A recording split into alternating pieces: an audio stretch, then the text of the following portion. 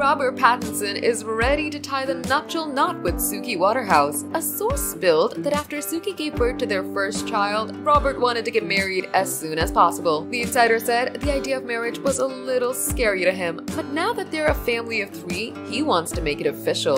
The source also claimed that the duo have been engaged after Suki was spotted wearing a ring. Another insider mentioned that the couple had already talked about wedding ideas over the past several months. The source told the outlet they're hoping for a summer celebration. Most likely it'll be in England. The idea of a wedding in the country, flowers everywhere, is appealing. The source also noted that the Twilight actor and the model might also throw a party in LA for those who can't make it overseas. Earlier in a 2023 interview with the outlet, the Daisy Jones and the Six alum addressed meeting her now boyfriend after staying celibate for 6 months. She said, "I got very clear and got very comfortable with being by myself, and then I ended up meeting my boyfriend Robert."